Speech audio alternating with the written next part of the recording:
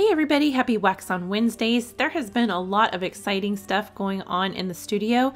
I've been working lately on a series of photo encaustic pieces, so I thought today I would show you exactly how I go about mounting those photos to the Cradle board. And this is just one way.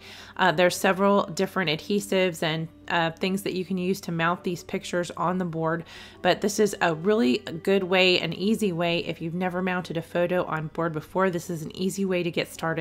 I'm using a matte photo. This photo was printed, an inkjet photo that was printed on matte paper, and I'm using the brand is In Breathing Color, and I will list all the supplies that I use today on the blog post on sherryreplogle.com from the blog post for this video.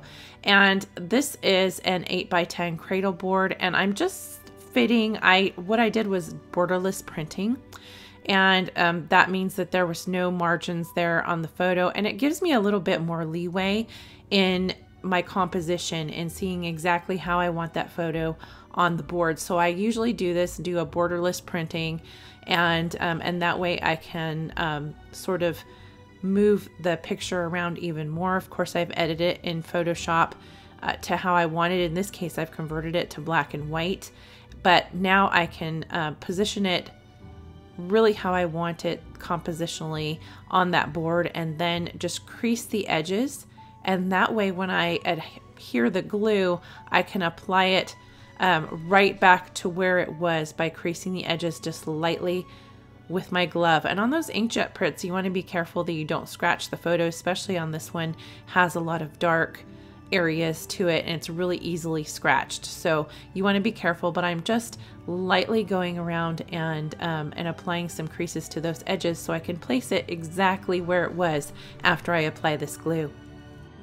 The glue that I'm using is a PVA glue. It's a pH neutral archival glue that is for bookbinding, and this works great for mounting the photos to the Cradle board. I'm really generous with it. I'm not really worried about using too much, and I'm going to spread it on with a foam roller. You can use a foam brush, and if there is gaps, once I get this spread out, then I'm going to go ahead and add some more glue. I really want to make sure that there's no gaps of glue in there that where the paper could not have a possibility to not adhere to this board.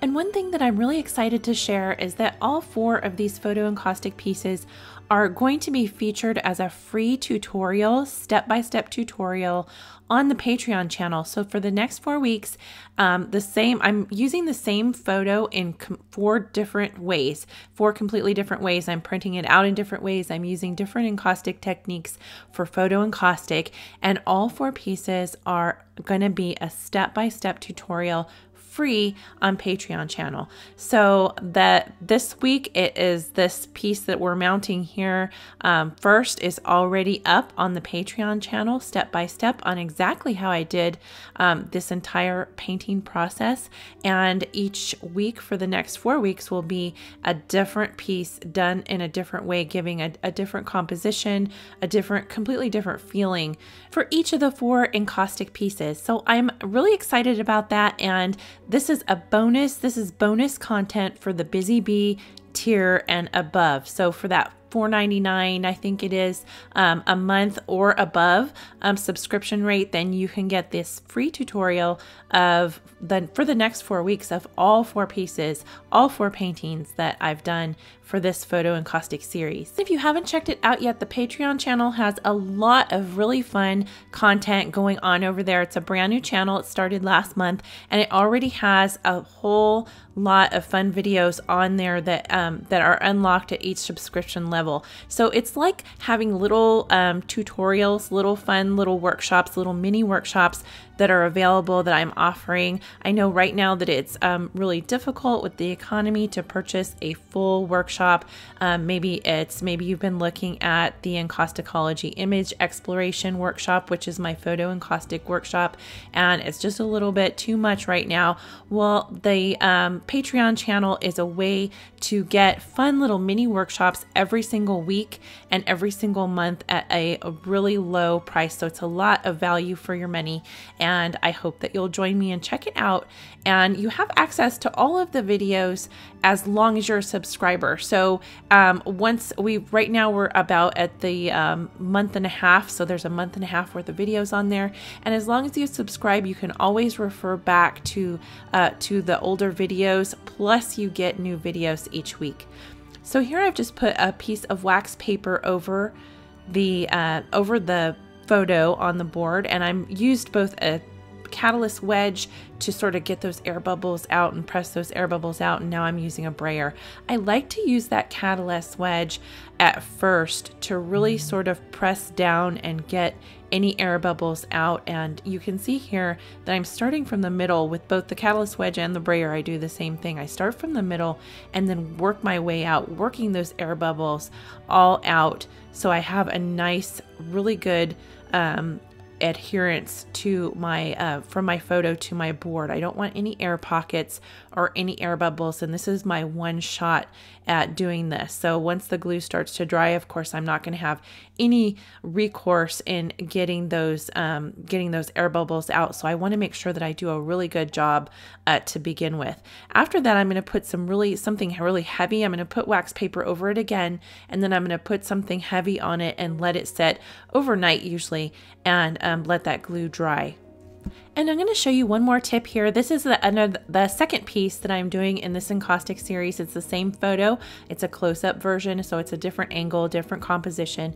But on this one, I am sanding the edges, and I do this on every single piece. I always want to make sure that my piece is adhered on the edges, and this is my way of finding out that there's no lift in any of the edges. I'm going ahead and sanding it.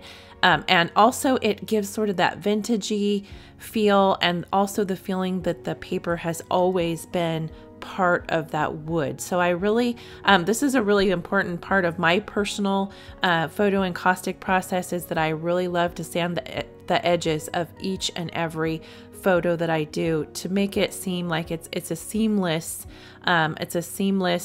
part of the photo, is a seamless part of the wood, and that it's always been part of the wood. It doesn't look like it's been a paper mounted to a piece of board. I'm also very careful when I'm doing this not to go ahead and scratch that surface, because it's really easy to scratch the ink on the top of the inkjet print. So, and now sometimes I do on purpose. If I want a more vintagey look, then you can very, very lightly go in with a piece of sandpaper, especially in those dark black areas, and get a little scuffing for a vintagey look. But if that's not what you want, then be careful that you're just going around the edges. And again, with that paper towel, wiping it off, I'm being very, very light-handed with that so I don't scratch my photo. So I hope you found these photo encaustic mounting tips really helpful, and stay tuned to the end of the video for the two of the pieces that I've done for this photo encaustic series. And if you'd like to join me for the full painting process and full step-by-step videos of exactly how I painted all 4 photo encaustic pieces, then join me over on the Patreon channel. We'd love to have you. And there's a lot of exciting creating going on. So I hope you have a happy Wax on Wednesdays. We'll see you next week, and happy creating.